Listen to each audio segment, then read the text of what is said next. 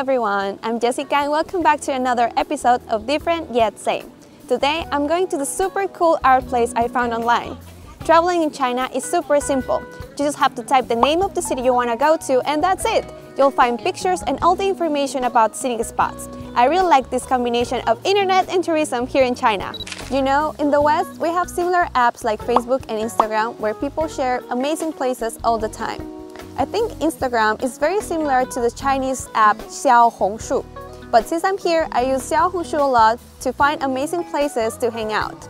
There are more than 1 billion Chinese netizens using social media like TikTok and Xiaohongshu to find places. That's why the tourism and internet combination is so popular here.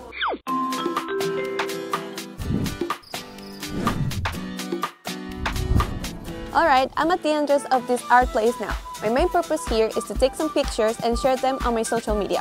You want to know how much the tickets were? Well, they're free. Okay, let's go have a look.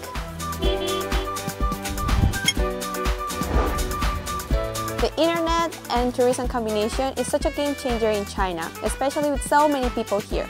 Having to go and buy tickets on site, having to go and make reservations on site. No, there's no need to do that. We just have to use our phones or our computer and we're ready to go. This is so convenient for Chinese people and I can enjoy it as a foreigner too. Netizens use their own social media to promote places they've been to. Even the government uses the internet to get people interested in tourism. Movies and TV shows also make places famous, such as the Yangdang Mountain in Wenzhou from Langyabang, or foreign spots such as the Sydney Opera House, the Niagara Falls, or the Eiffel Tower. Alright, after checking this very trendy spot, I found another one online which is very popular too. Okay, let's go! Hey, now I have arrived at this beautiful and ancient street. Let's take a look!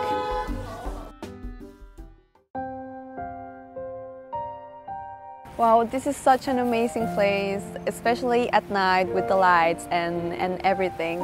You can come here and see the water. It's really clear, but yet it feels very, very natural. Wow, it is really beautiful. I think it's the beauty of the cities in the south of China.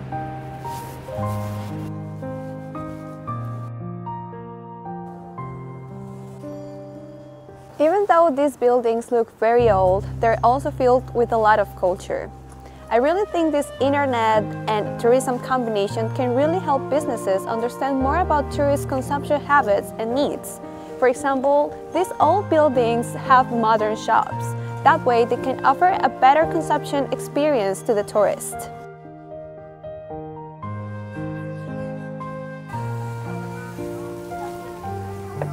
Wow! Sitting next to this old architecture and experiencing the life from people from the past is really way too comfortable. I feel like recording a video with my phone and posting it on my TikTok account. I think people are finally starting to understand that cultural tourism is really important to fulfill our spiritual needs. In Western countries, regulations are very flexible. That way, tourism companies can invest their money in any advertisement that they think will work, such as creating new websites, filming videos, or even printing pamphlets. Besides that, in the West, influencers and new media reporters can share their travel experiences on social media like Facebook, Twitter, and Instagram. They can do it in a very straightforward and honest way. China has a very long history, and every region has its own characteristics. Food, traditions, exhibitions, and art are all part of the tourism industry. Besides marketing traditional methods, we can also look at social media conversations and trends. That way, we can have more diversity in the tourism industry. Both in China and foreign countries, tourism marketing keeps advancing and influencing each other. Nowadays, tourists travel to China because they're very curious about Chinese traditional culture that is trending on TikTok. Let's take the Hanfu as an example. As for myself, I'm really looking forward to keep experiencing this beautiful country. Well, that's it for today. Thank you so much for watching. See you next time!